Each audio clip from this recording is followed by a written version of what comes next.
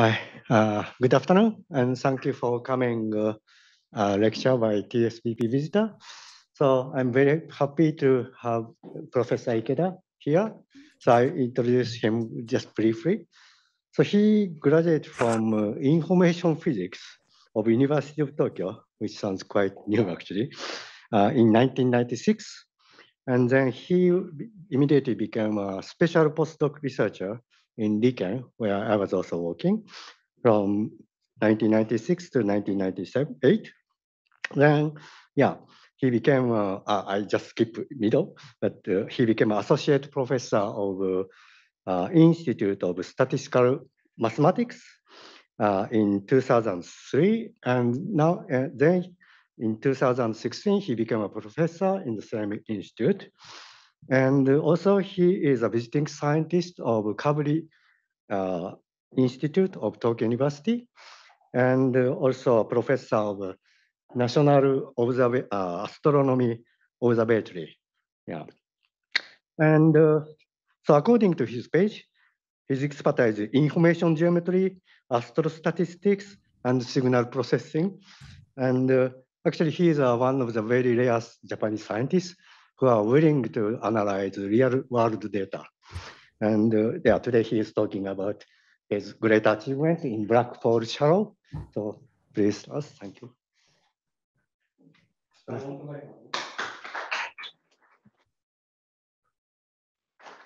So thank you, Fukai-san, for a kind introduction. So today I'm going to talk about the black hole shadow imaging. And I'm a data scientist, so I'm not an astronomer, but I'm somehow involved in this project for roughly 8 years. So I'm talking about how these images were taken. And I think that there are some people who are not scientists here. So I'm trying to remove all the math. So I try, it makes sense still.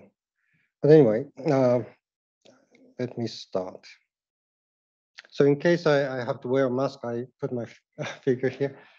But anyway, yes, I am, Fukai-san kindly told them about me, and I'm living in this lab for E13 just over there until end of July. And as he mentioned, I'm working in different types of theory, but also different types of data. So I have talked to brain science people, but also fishery resources. I did some work with them. But recently I'm using most of the time for astronomical data analysis. So let's start my black hole talk. So the introduction. So actually the images we are showing was first reported in 2019, and just 1 month ago we got another image. But the data was taken in April 2017. So 5 years ago we took the data. And after 2 years, we released this image about the M87 black hole. M87 is the name of the galaxy. And at the center, there is a black hole, supermassive black hole. And if you want to distinguish between them, then we put star here. Star means there is a strong emission coming from that object. So, I mean, yeah, M87 can mean galaxy itself. So I put star here. And after that, we used another 3 years to announce this one. So it took so long time. And people may think that what these guys are doing, you know. But there are a lot of things going on behind the scenes. So I will explain that using 1 hour of my talk. But the first thing is the beautiful pictures. So this is about the M87. So this is living in the North Hemisphere sky. And the direction is, yes, this part. And if you zoom in, this is combining a lot of pictures coming from different telescopes. And this is a galaxy, M87, and we know that there is a strong jet coming. This is a Hubble image. Yeah, strong jet is coming. And if you zoom up the center and go to the center. Then finally, you will see the black hole. This is the result. And what we know about this M87 is that the actual size of this donut shape is super big. So whole solar system goes inside of this black pot. So it's very, very big. So even the light travels from one side to the other with some days. So it's super big. And the mass is 6.5 billion times of our sun. So it's super large. And the distance is 55 million light years. So it's quite far. So that is, this mass is determined by our result. So this is based on our result, but this is the information of the black hole. And it is emitting a lot of light in a different wavelengths. So it is very bright with different wavelengths.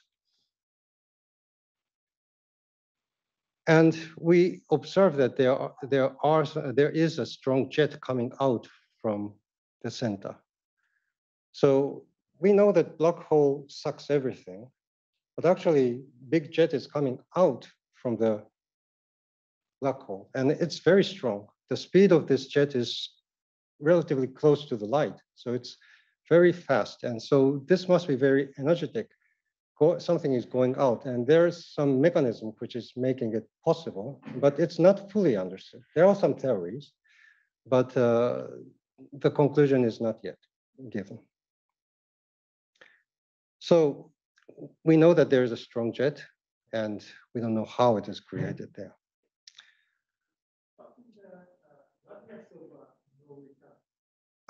So that is, okay. That is called event horizon. And that is, this size is roughly 2.5 times bigger than the event horizon. So I will come back to that later, yes. And this is about the other one. So this is about Sagittarius S star. This is living in the center of our galaxy. So Milky Way galaxy center, we have a supermassive black hole, and that is southern hemisphere object, but of course you can see it from here. But if you go to the center of this galaxy, then there's another black hole, and that is what we took a picture of. Yeah, so this is also combining a lot of results from different telescopes.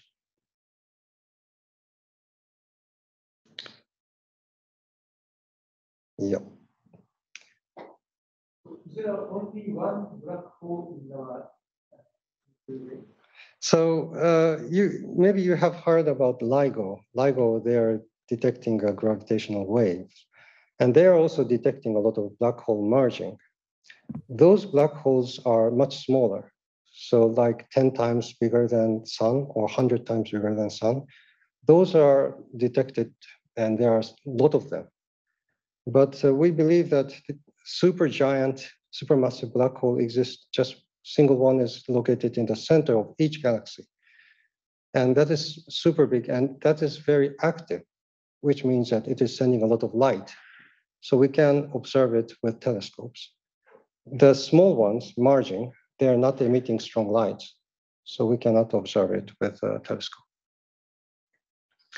So this is located in the center of our Milky Way galaxy. And this is very small compared to the previous one. The Mercury orbit can be written like that. So it is very small compared to the previous one.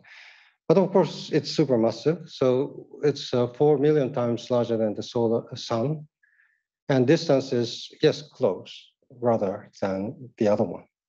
It's 26 times 26,000 light year. Still quite far from our common knowledge, but anyway, astronomers say that it is close, so it's close.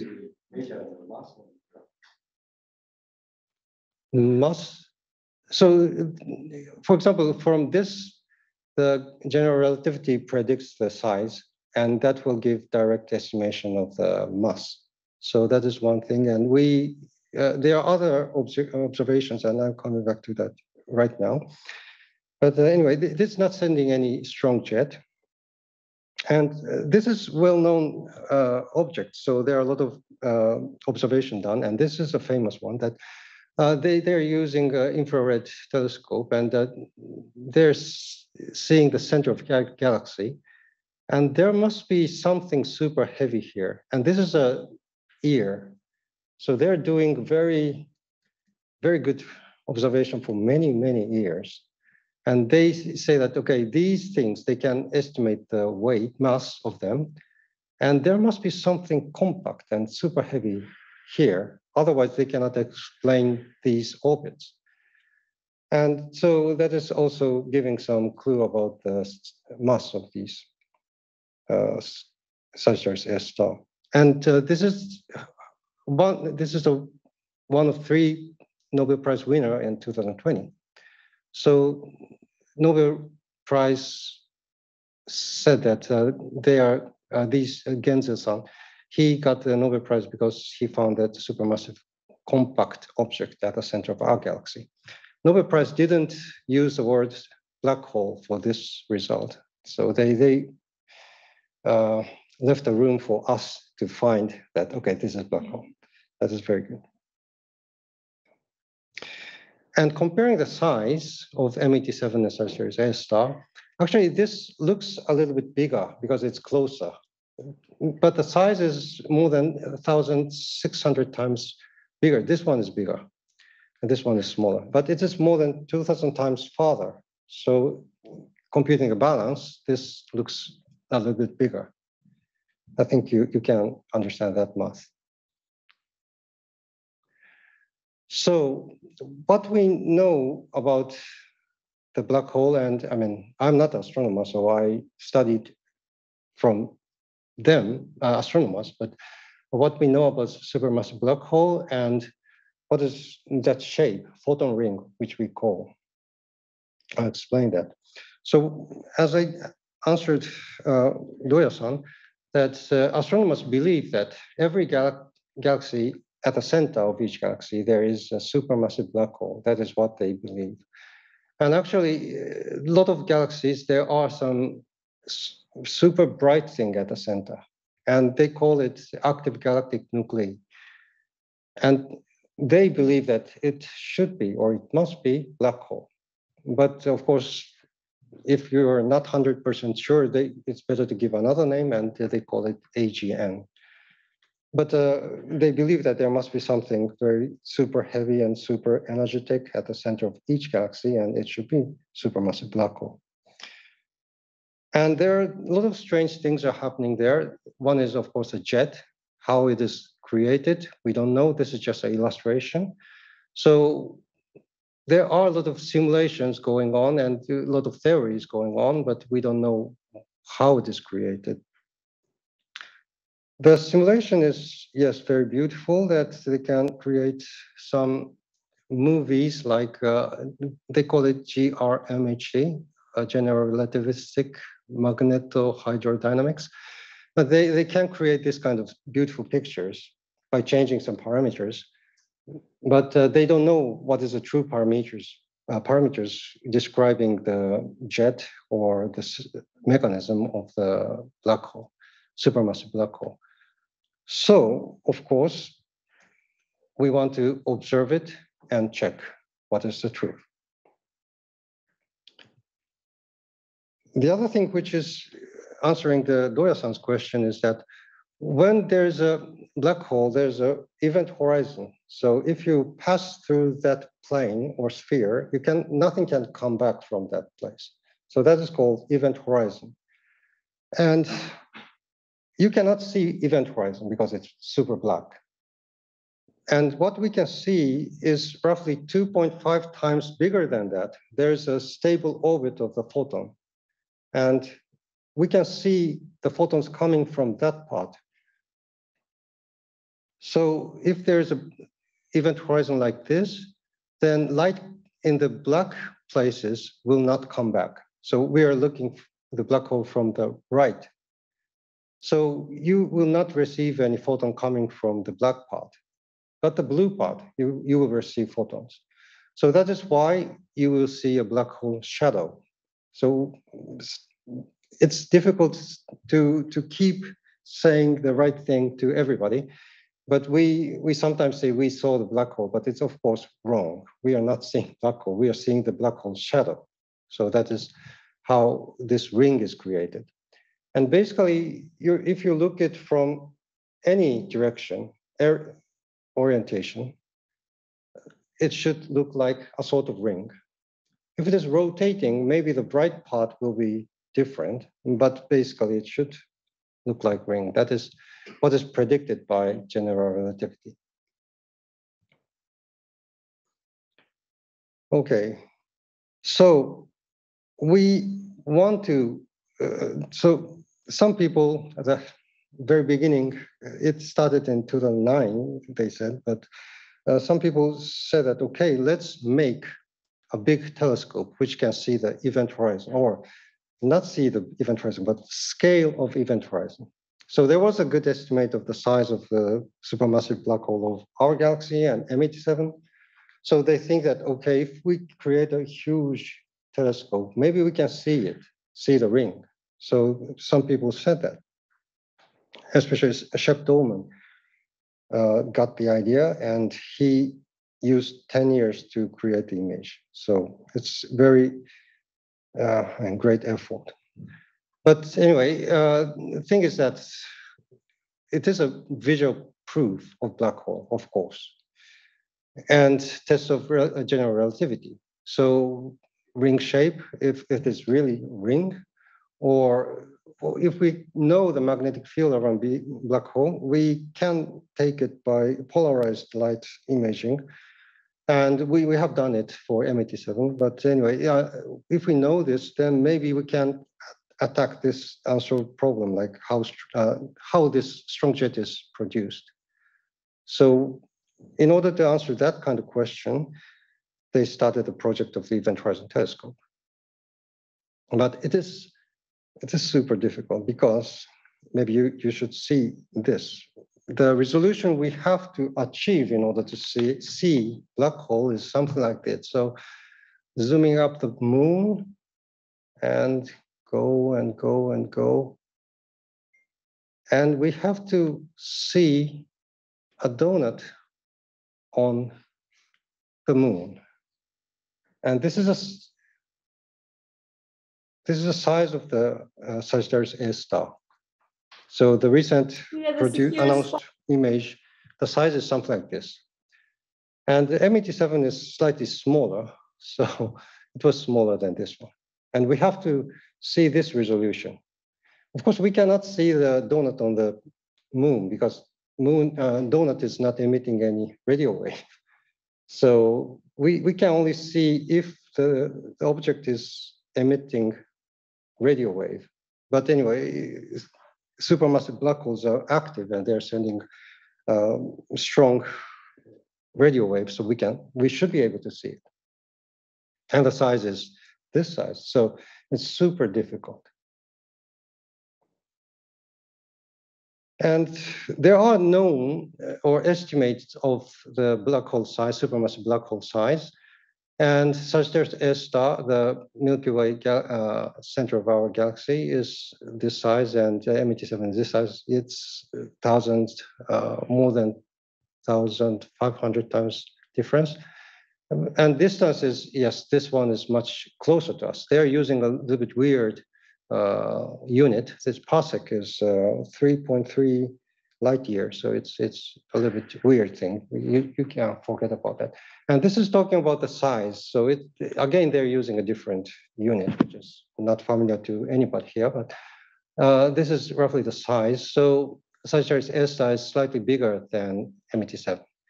The next big one is this one, and it's compared to Sagittarius star, it's 1/5, so just 20%. So it's quite difficult to see these. So anyway, the main target we can see, the ring, are these two. And these are always the balance between the size and the distance. So small one close or big one far, I mean, there's a balance, and these two are the things we can possibly catch. And the angular resolution of the telescope depends on the wavelengths they're catching and also the diameter of the telescope. So comparing the optical telescope and event horizon telescope, optical telescope, this one is Subaru telescope located in the top of the mountain in Hawaii. And this one is, of course, schematically showing the event horizon telescope.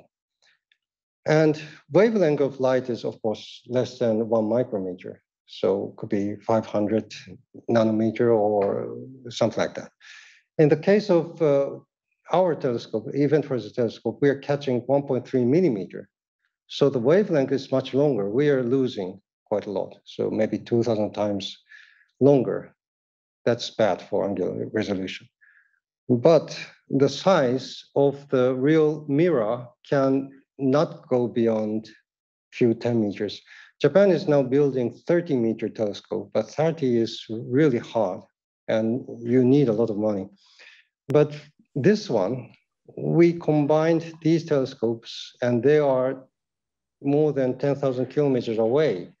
So virtually the diameter is much larger than this one. I mean, so again, computing a balance, we have much better resolution compared to optical telescopes.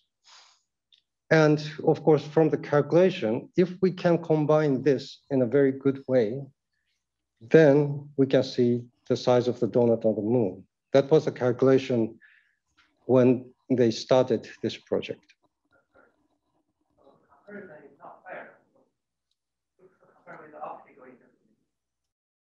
Optical interferometer is still, you have to combine, say, a few kilometers away from each other. And I think we are not successful for combining them to give this kind of images.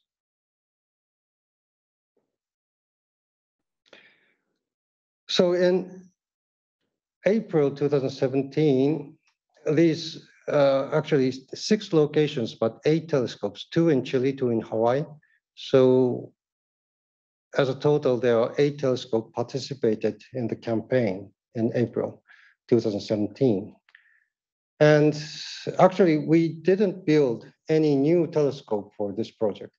We just borrowed some time of all 8 telescopes at the same time, same 1 week in April.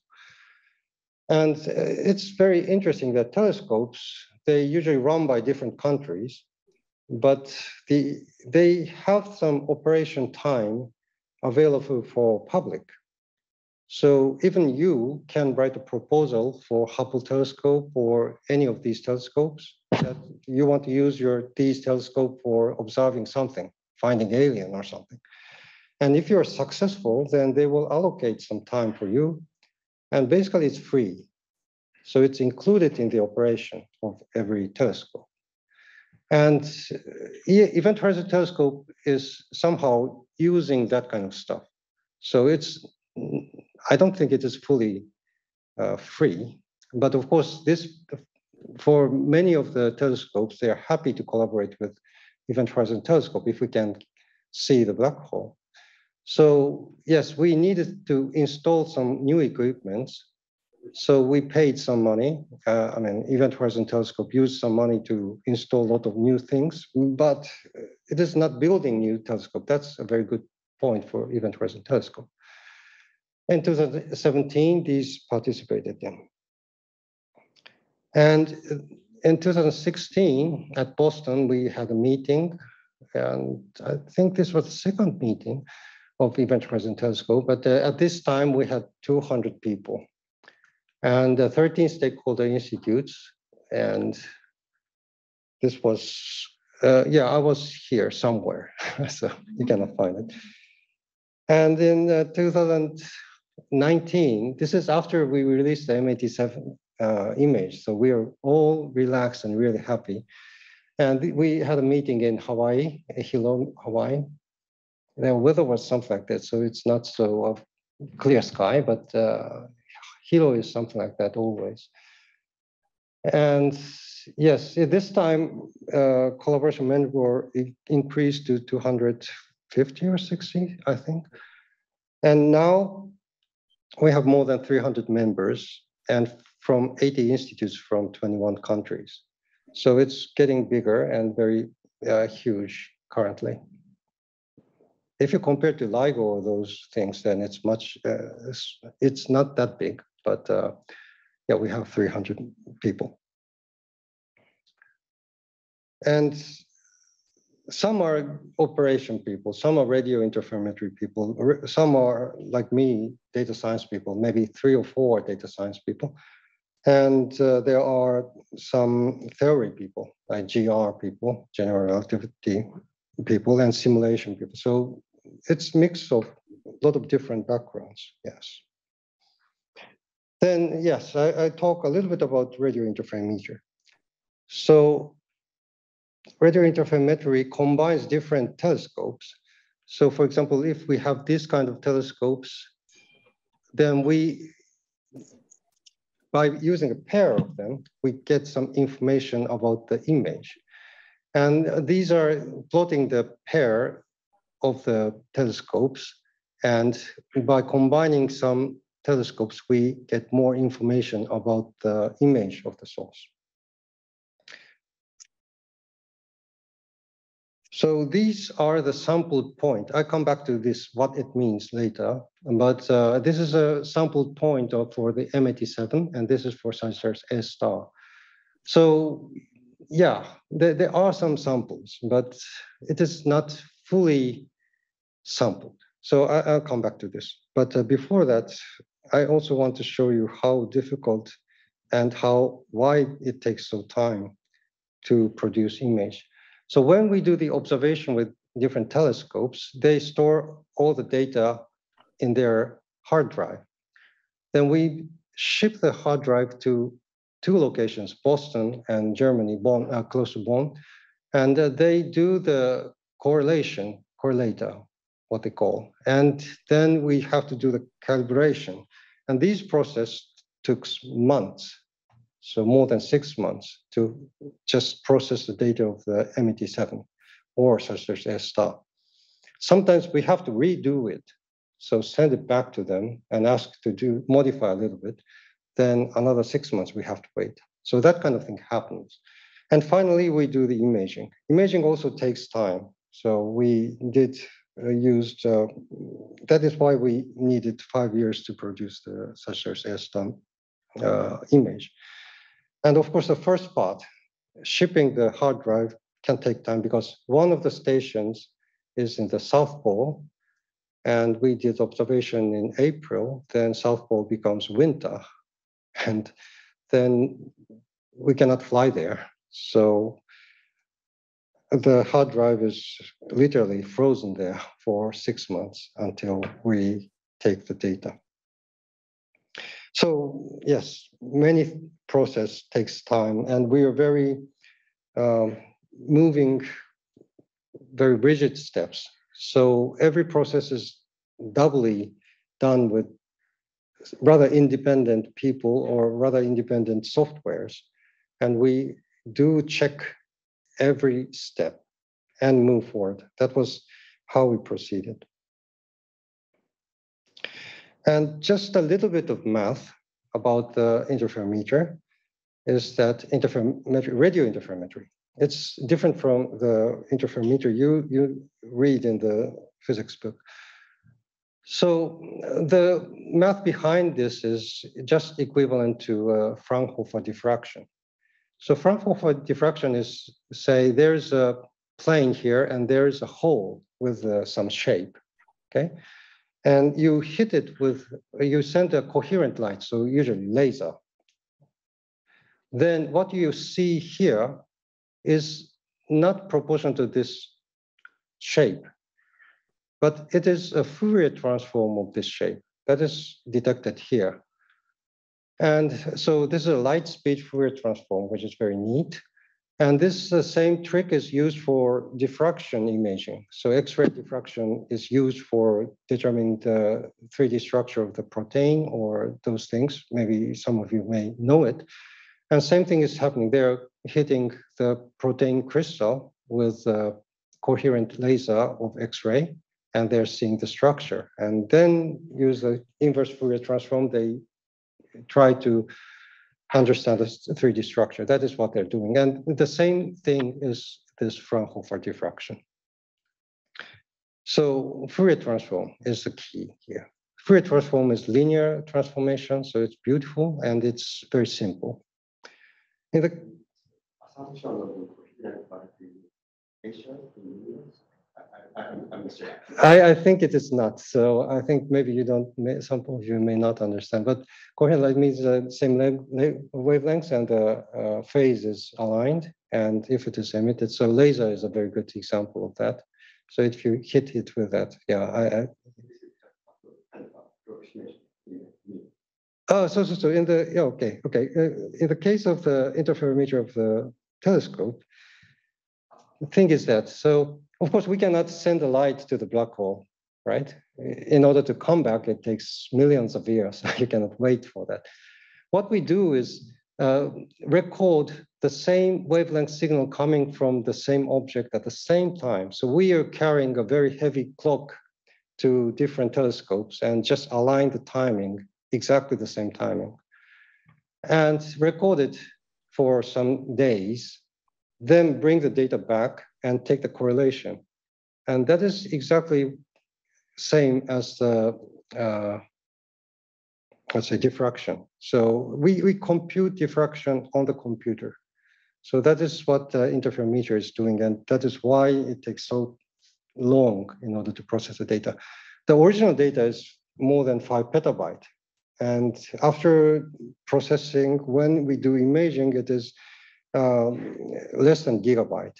So we're just smashing every data by taking the correlations and so on. So the whole process of this light diffraction is done on the computer. That is what interferometers are doing.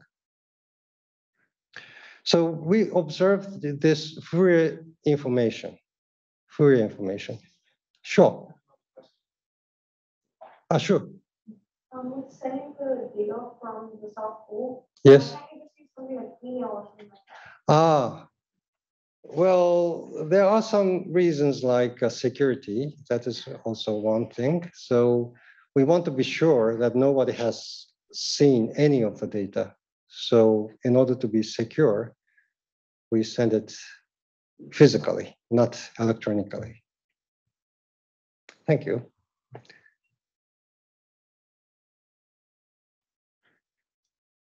So we observe this visibility. A good thing of radio interferometry is that we can observe the phase.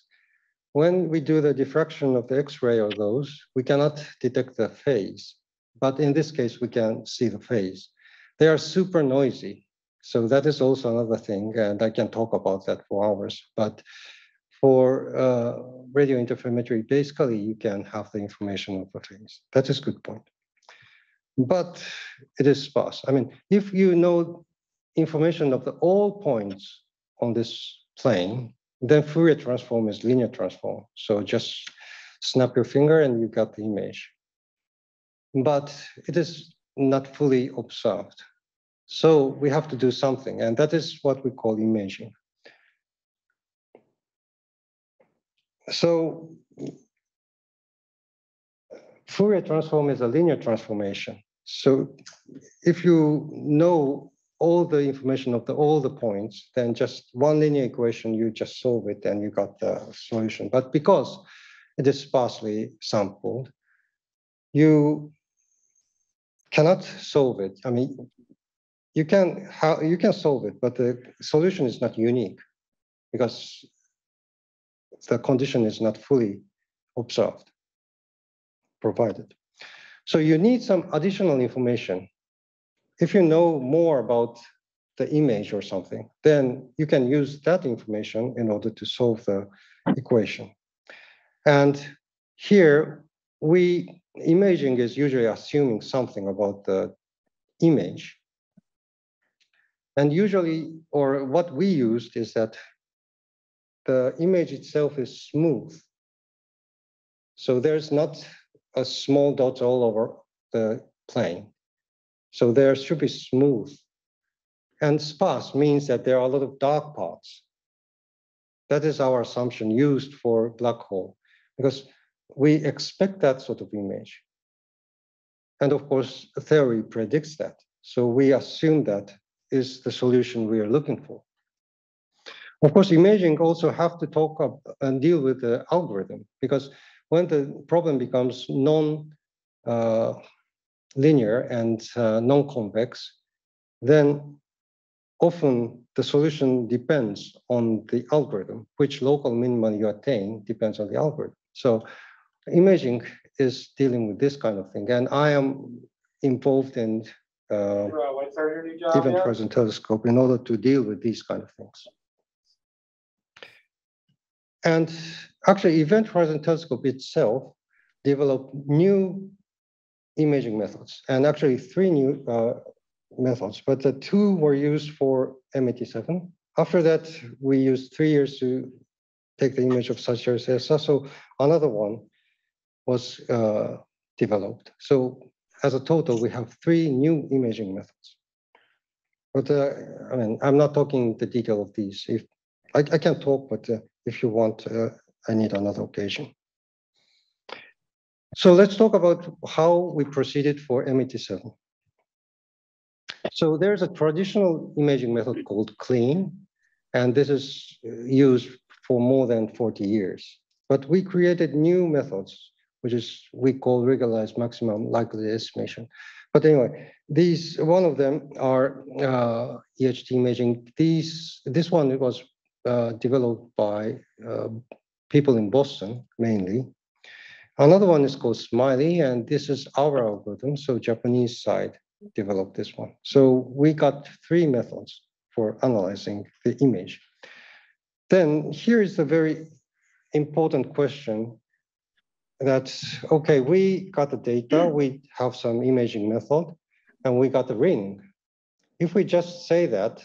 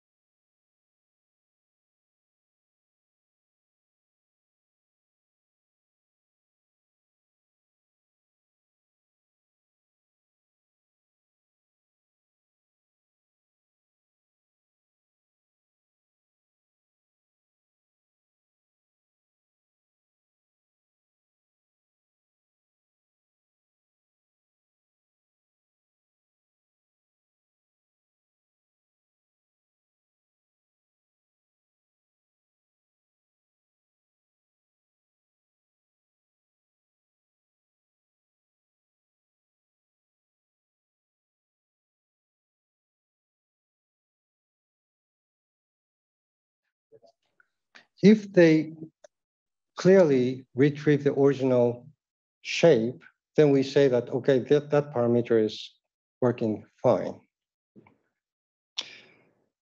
And we chose optimal parameters. So there are roughly 2,000 parameters of survived through this process, 2,000. Then we fed it with the real M87 data.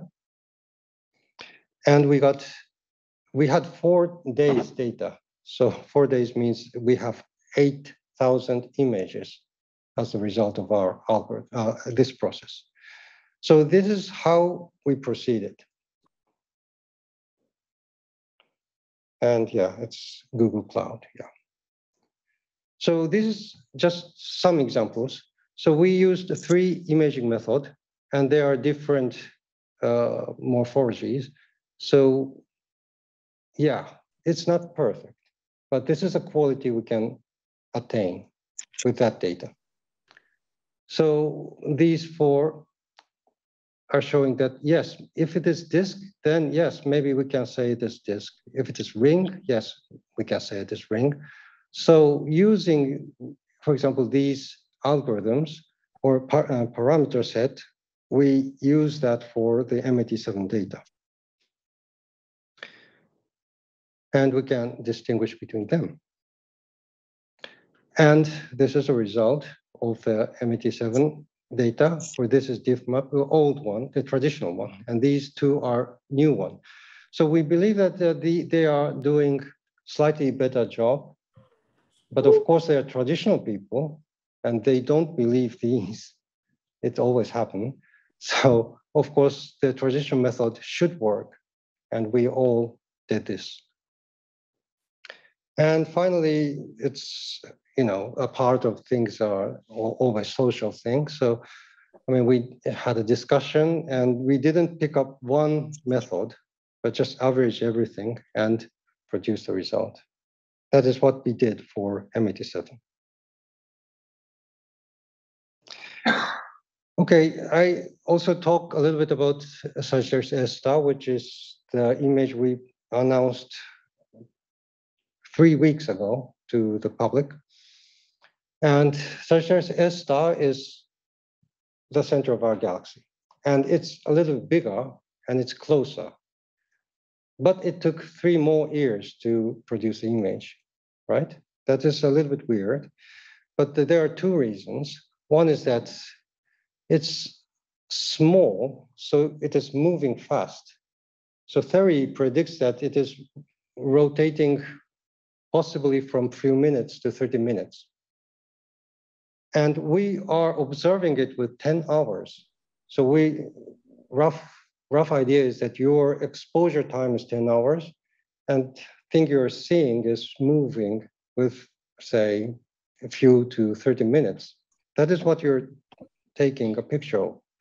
So it's something like that. So if it is, I mean, your shutter speed is very fast, or if it is stopping, then you can take a picture like this.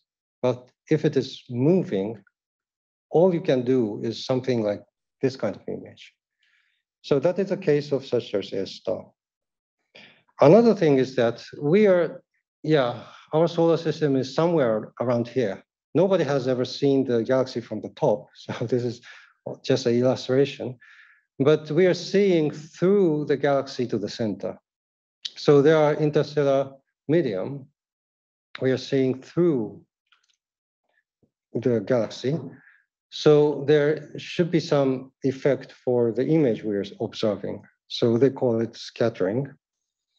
So what simulation says is that, okay, maybe this kind of time variability, the clock is of course moving faster than real, but moving like this. And the scattering happens, then maybe this is at most what we can do. Even if we can take the movie of the image, this is the most thing we can do. But we want to, okay, still we can see some sort of ring structure. So that is what we want to detect.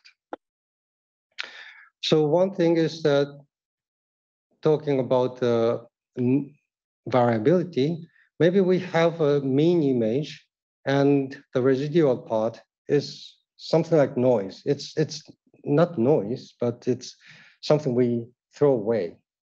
So we treated this as noise. That is one point to deal with the time variability. And the other is the scattering effect. Yeah, scattering is, yeah, it's tricky, but still we think that, we also think this as a noise, and we concentrate on this structure. If we know the noise structure in the Fourier domain, you can mitigate the effect of this variability as a noise. That is what we took as our strategy. I told you that we had 3 imaging methods for MET7, but here for such as S star, we had to add new parameters that to mitigate the scattering of variability. So parameter combinations increased quite a lot. And also we had the new algorithm called, this is TEMIS, proposed by Canadian people, but this is using Bayesian statistics in order to do the imaging. And the strategy is the same as MET7. We prepared these kind of images. Can we distinguish between them? That is our question posed for the imaging method. So again, the information in the Fourier domain looks like the real data of MET7, such as S star, but there it is moving and the morphologies are different. The averages are like this. So if we can retrieve these, then that is our goal. Again, the imaging process prepared these movie images and created the data. We have 4 imaging methods, and the number of the parameter set increased because we have more parameters and also new method. So it has a lot of combinations. We tested every method of these and created the image from these data. If it works well, then we use that for real data and created the image. And in this case, we got 10,000 image as a result. We didn't use whole day. We only used single day because that's the quiet day of such as S star, and also the coverage in the Fourier domain is largest. So we use just 1 day for the publication. And these are the result of the morphology check. So it is doing a good job, I think. It is not perfect, but it's doing a good job. And so I think you should understand that this is the quality we are expecting our result. So we're not saying that each pixel value is correct or something like that. But we are saying that, okay, we can have, if we have this, this is our result. And that is the thing we are doing. Okay? Yes, yes, yes. And noise are really complicated, but that type of noise are also included. Yes. Yes. And so we created 10,000 images and we made the average of them. And there are a lot of different types of images. I think you can take a look at that. And final image was the average of these 10,000. And of course, the big question is, it is ring or non-ring? And we clustered the 10,000 images into 4 classes. One is non-ring, and others are ring, but bright part is slightly different. But maybe if you see the quality of the reconstruction, then maybe you can expect that the bright part can change. So yeah, bright part, we need more stations, we need more better analysis method. Otherwise, we cannot say strong thing about the bright part. But this non-ring thing is a little bit problematic, because if it is ring or not ring, that is our question. And actually, we got 10,000 images, but only 3% are like this. So yeah, maybe there are something, but we are not thinking it a major drawback. But we pose some questions like if it is non-ring, not likely, because we did some MHT simulation, and if we plug in some non-ring image, then most of the images are non-ring. So it means that it is quite likely that original image itself is a ring.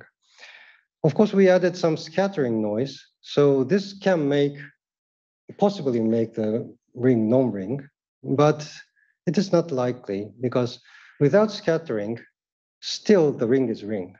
So if we remove the mitigation process of the scattering, it is still ring. So I think we think that it is not likely. And maybe time variability made it non-ring. This is very likely because we did a moving simulation of the GRMHT and plug in the data, then some of them are non-ring. So it explains what is happening. Of course, it's difficult to check it, but we believe this is our, say, narrative we can provide you. So when you say you have 10,000 reconstructions, is that reconstructions of the same data with different parameters, or yes, different images? No. Okay. Yeah.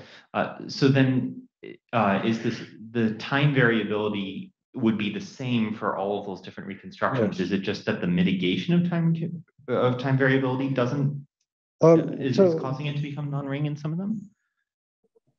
So there are different parameters. So of course, image assumptions and also mitigation parameters, they're different. So the combinations are resulting in different images. Yes. Thank you. But because the data is not fully observed, so you cannot just neglect those results. So we included everything else.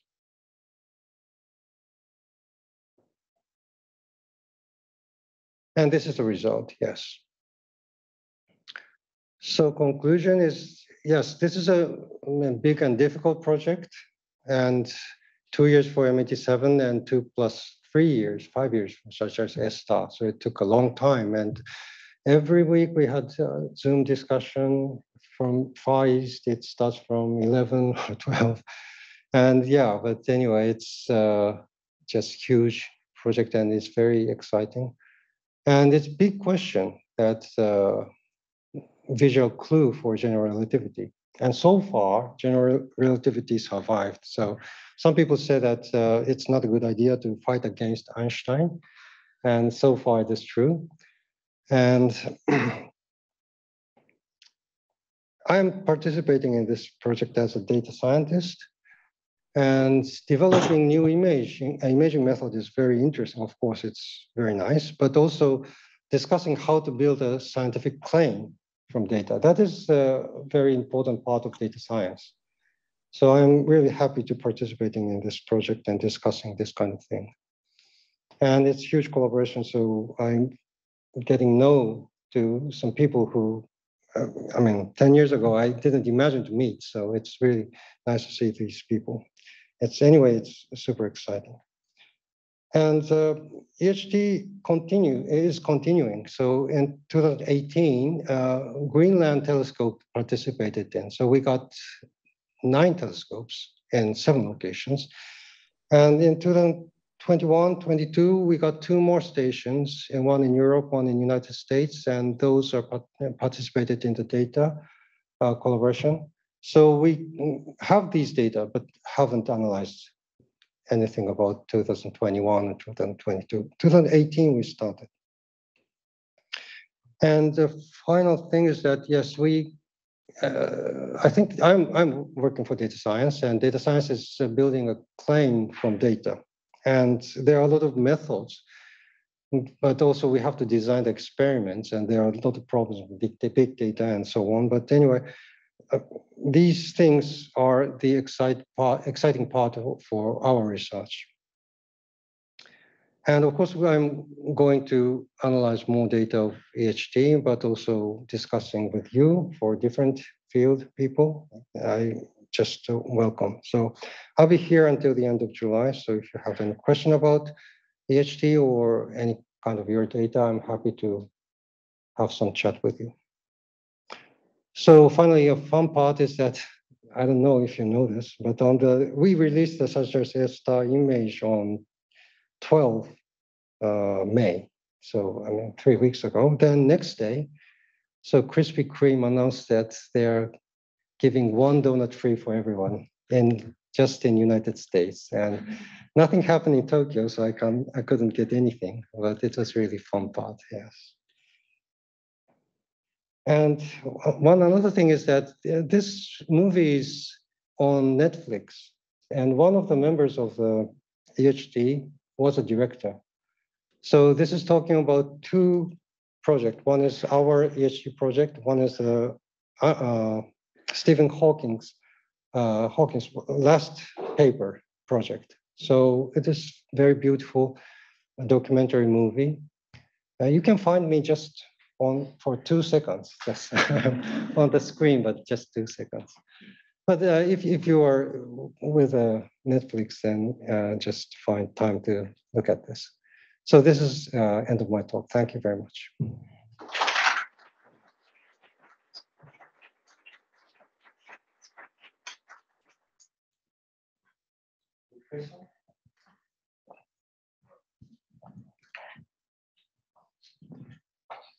So I understand that the black hole is kind of, taking a picture of the black hole is kind of a big stretch, but can you test your methods on something that's closer, that you already have like a high resolution image of, and kind of use it for validation of your methods? So we have already tested with okay, we have 5 days, and so of course we can allocate time for Sagittarius star and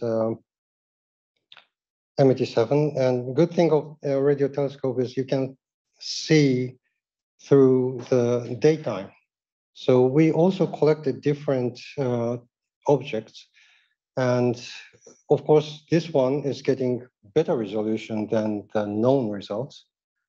So, and we are checking, release some results for them, and they are really consistent, of course, with the known results and getting a better resolution. So those are what we call calibration, but we are doing some calibration imaging, and they are, yes, coincide with. So you use the same parameters for those 2? No, no, of course, we have to check also the parameters for those. So, okay. The thing is that even if you plug in these parameters, the parameters which survives will be quite different, right? So if the thing is different, then the surviving parameters are different. So that is what is happening. Because you have to redo all the assumptions. No. We didn't do this type of things because this is tuned for MET7 data like this. So we didn't do that, but we changed the parameters and of course did a fidelity check and compared it with the known results and doing that kind of thing. And we released those results also. Yes, because this doesn't work for different things. This works for MET star. In this case, this works for Sagittarius star. So yes. So I have another question, which is somewhat related. You mentioned acquiring new data in 2021, 2022, I think. Is it going to be with the added 1 and I guess 1 and 3 telescopes? Is that going to be data from the same black holes or other? Okay, so as I said that there are calibrators, and we also saw them, but also the main 2 big black holes, supermassive black holes, are MET7 and Sagittarius star. So of course we are collecting the data from them, and of course we also expanded the wavelengths. So if we have a shorter wavelengths, then we can see the final structure. So we also collected some data for them for these years. Yes. Sorry, I have one more. If you use the orbit around the sun, can you create theoretically like a supermassive telescope? Or... Yeah. So there was a project for launching a satellite, but didn't succeed. So we don't have the satellite version of the radio interferometry. But United States decided to go for NGVLI. So they are trying to launch this kind of telescopes all over the United States. And if it is working in, say, 10 years, then we will have beautiful pictures for sure. So as the result, I think this result, EHT result, contributed for the success of that proposal. So we are looking forward to having some good picture from United States telescope. Do you see some chance for a temporal resolution so that you can, in the near future, get some movie or some? Yeah, yes, very, very good question. That actually we tried for this Sagittarius data to recreate the movie, but because at each time stamp, the number of the UV plane, Fourier components are so small, so the reconstruction was not good. And so algorithm must be updated, but also the telescope is crucial. So of course we are looking for that, but we really need to develop better algorithm to do that.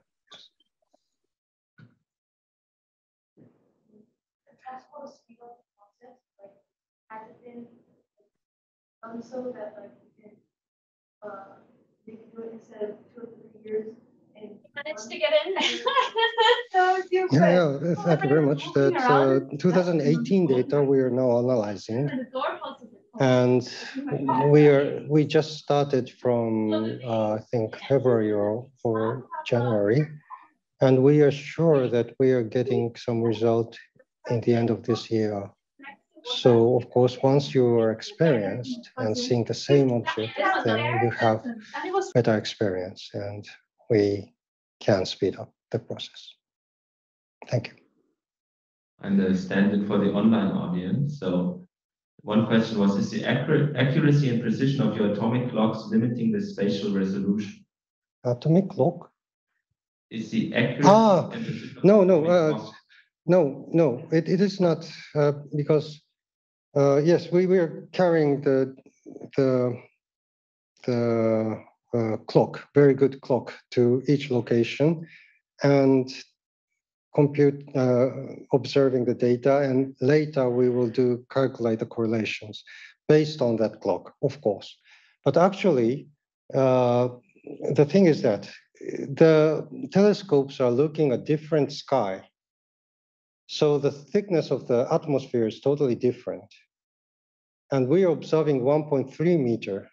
So the light travel distance easily change 1.3 meter with a few minutes, or within a few minutes. So actually we have to readjust the clock, seeing the data at every moment. And that is why we used more than 6 months in order to do the calibration. So of course, we need to have a good clock at each location, but finally that clock is not, even the clock is correct, the light path changes. So we have to update the information later by calculation. Thank you. Another question from online was, after averaging 10,000 reconstructions, what do the bright parts represent? Yeah, so for Sagittarius A*, there are bright parts, but we are not fully sure if that is true or not. We are quite sure that it is ring shape, but the bright part we do not know. We are not fully sure about that. But for the M87 case, we believe that this is evidence that this black hole is rotating. So for the people who know black hole, this is a car black hole. It is not Schwarzschild black hole. It is not stopping, it is rotating. And also it's indicated that so rotation is very important to produce jet. If it is just still, not moving, then there's no hope we can explain why jet is coming out. But because this is rotating, this is a clue of the rotation, then we believe that it is having the starting point at the jet theory. So this is an indication of that. That is our answer. Maybe one last one. What are your thoughts on the James Webb Telescope for collecting black hole data? Oh, of course, it's a super clear images coming out from James Webb. It's beautiful, but I think it still cannot reach this resolution. So every telescope have their own territory, and ours is designed for this kind of resolution. So it's slightly different, but of course, good collaboration must be reveal more about the black hole science, I think, yes. So from this kind of image, can you tell which is the direction of the jet or which is the axis? Oh, yes. So GRMHD people produces a lot of GRMHD simulations of a black hole, including the inclination. And their prediction is that we are seeing almost from the top of the rotation axis, 30 degrees difference. It coincides, interestingly, for M87 and Sagittarius A star. Both are almost the same from the top side. So that is what is predicted currently, yes.